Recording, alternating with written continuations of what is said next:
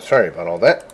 That's how they want the aircraft oriented. And the problem with that is having the center of gravity so close to it. It just makes it unstable. It wants to tumble. So if you were to balance it on a single point, it would be 3 feet away from the center of pressure, which obviously gives it, like I said, the inability to maintain the alignment. Now they have thrust vector control, which kind of gimbals the rocket nozzle a little bit, so it goes, if the rocket starts to lean one way, the thrust kind of counteracts it, which is fine. But it's 330 feet long and, what, 15 feet wide? It's a big long pencil, or any kind of, descriptive noun that you want to use. I don't like it.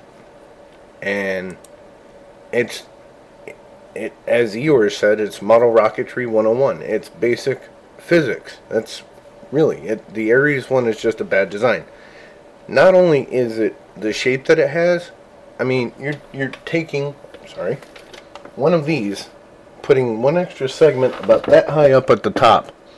So it goes from here to here on the entire length. And then you put more crap on top of that, makes it unstable, top heavy, whatever you want to call it.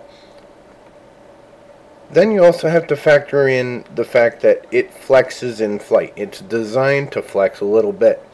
That's why the space shuttle has that twang. When it launches, you'll see it kind of kick forward a little, and it rocks back, and then it'll lift off. This is not cool when you're only doing that on a single rocket design, because at that point it turns into higher oscillation at the top.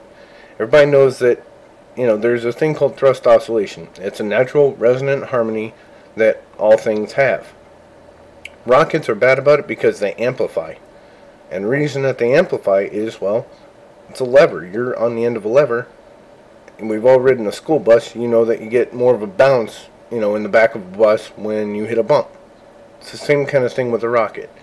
And they've actually determined that at, just before thrust tail-off, which is when the fuel is almost exhausted, you're experiencing plus or minus 5 Gs in all directions, side to side, and not forward and back, side to side on the lateral axis. So it would this and this, but not so much this.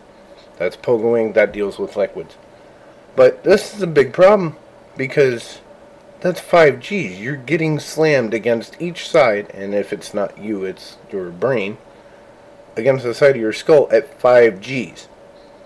The guys in the Mercury and Gemini missions, Mercury experienced 2 Gs lateral, and they thought they were actually, they thought they ran into the tower.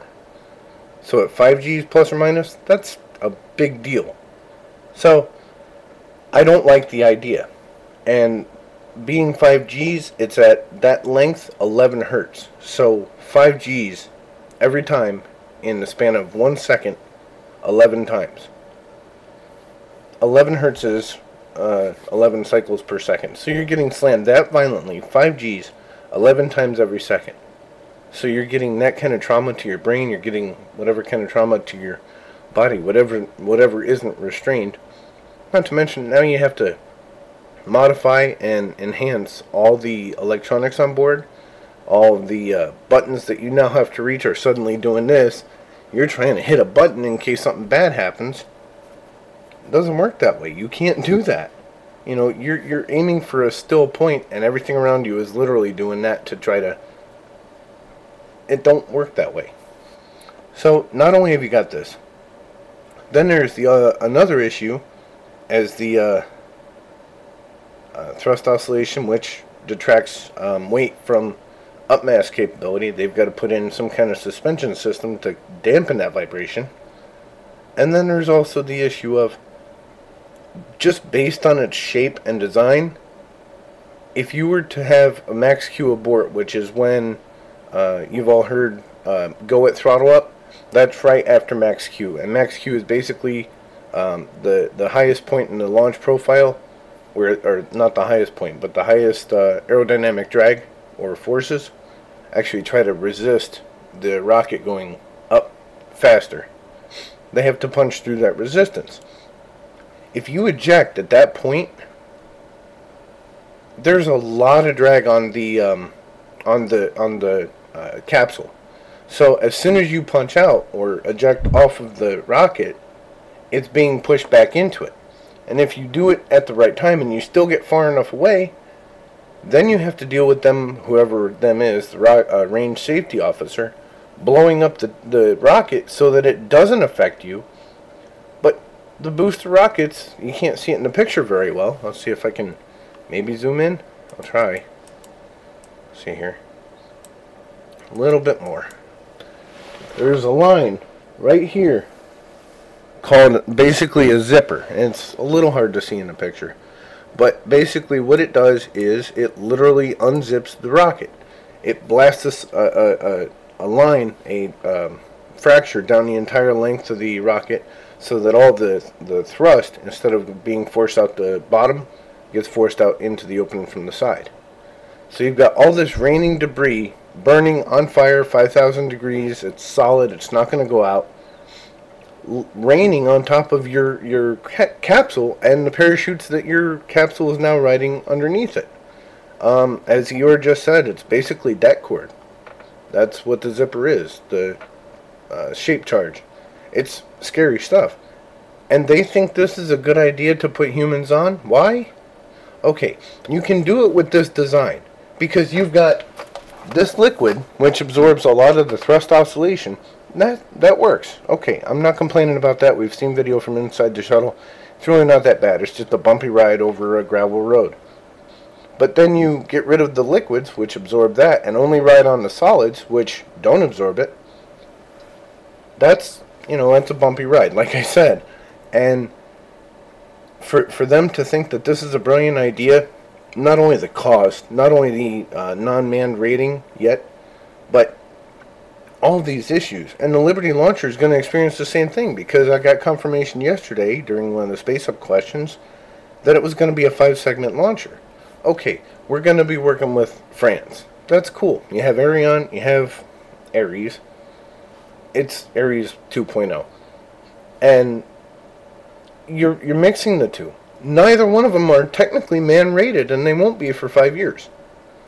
That's part of why I like the Jupiter style. A lot of people like, Ben doesn't support it, Quantum G doesn't support it. I do, just because of its basic, simple, interim mentality. You move the engines from the space shuttle onto the bottom of the tank. These three go underneath the red thing, or the orange thing. These stay how they are. You keep the capsule, which would be the crew, put that on top of this, get rid of the payload bay, get rid of these big old giant things, and this tail here. You save a lot of mass. That's like 50,000 pounds right there that you save just by cutting off the payload bay, the wings, and the tail. It's like 50,000 pounds. So instead of using it uselessly on every single launch, you put it towards something productive as, actual payload. So there's a whole lot of stuff. And, I don't understand the logic behind going with the Ares design. I could go off even further. I'm sort of running a little bit short on time, but what it comes down to really is just a bad design. It's too expensive. We don't even have the knowledge for it. Like I said, it's not man-rated. Neither one of them are. Ariane, they didn't expect to man-rate that. They're years behind. And like I said, the 5-segment boosters, that's, several years away. But there's so many issues. So you've got thrust oscillation. Oh, another thing. The Orion capsule was originally designed to be 5.5 meters across.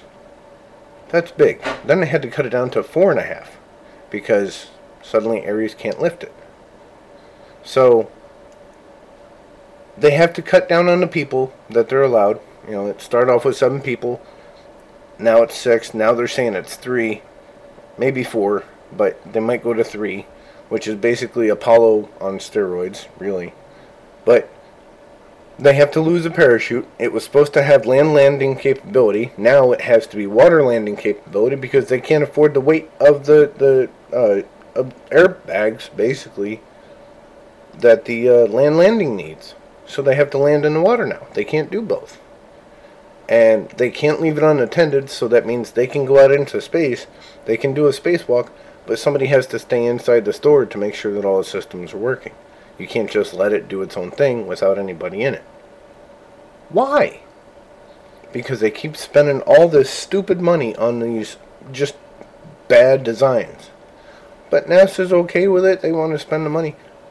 I don't agree with it. Being a taxpayer, like many of you are obviously, it's stupid. So, if you want to look these up, you're more than welcome to. I'm not hiding anything. I'm not lying about anything. The facts are out there on the internet.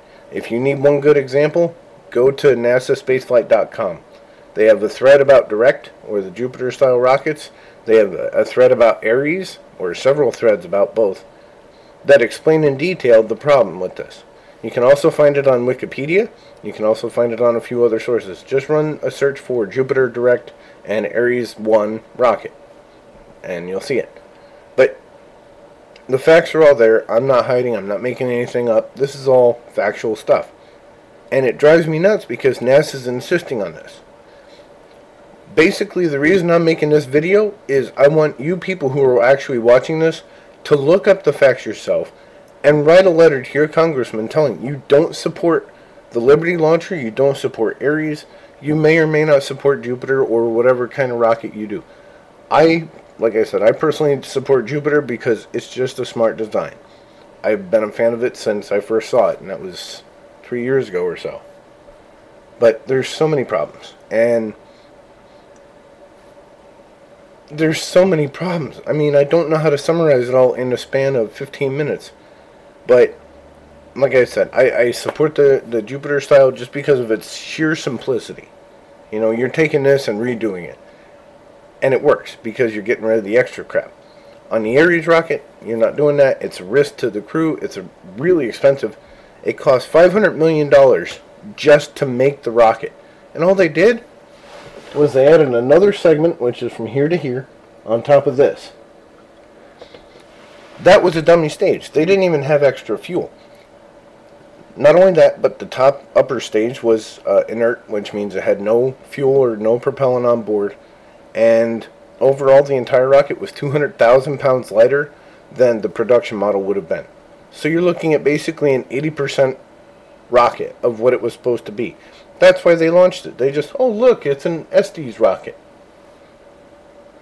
So there's a lot of problems, a lot of flaws, a lot of just issues with this design, and I'm completely against it. Take it for what it's worth. The facts are out there. I want you to look it up. If you don't believe me, by all means, you're more than welcome to. And Eeyore just mentioned a couple minutes ago, if you're going to get the capsule far away enough during a solid rocket booster abort, i.e. an Ares ejection, you kill all your payload margins and a little more. Because solid fuel is heavy, and solid fuel is designed so that as soon as you need it, it's ready to go. When it comes to liquid fuel, obviously you're going to have an issue because hypergolics, which are the chemicals that react immediately with each other as soon as they contact, that's rough for the crew itself. If you're dealing with cryogenics, they boil off, so they may not be able to spool up as quickly. Plus, you also have to account for the weight of the pumps that get the fuel and the liquid and the propellant going. So it's just, it's more efficient to go with the solids, but at the same time, you're also paying a lot in mass capability. So, go ahead, look it up on the internet, do all that, find out why I'm so against these designs. They're just unsafe. They're just expensive. They're just delayed. There's so many problems, like I said. So look it up for yourself. NASA's telling you that it's going to be 5 years before they can do this. Realistically, we could have a new rocket after the shuttle retires within 3 years of its retirement. So if they're retired at the end of in June of this year, or September of this year, 3 years from now we'll have a rocket ready to go. If NASA played their cards right. But as we all know, NASA's good at, especially lately, NASA's really good at dropping the ball on things that matter. So write your congressman, tell them that you feel that we should be ready to go. We should have that capability of, not having a gap between one spacecraft design and another. I'm going to go ahead and wrap it up here, and I'm I might make another one tonight. I may make another one of these tomorrow. Either way, thanks for watching. Write your congressman. Tune into Space Vidcast. Stop by my show on Fridays. Stop by their show on Thursdays. And I will go ahead and catch you guys later. Thanks for watching. Keep your eyes to the sky.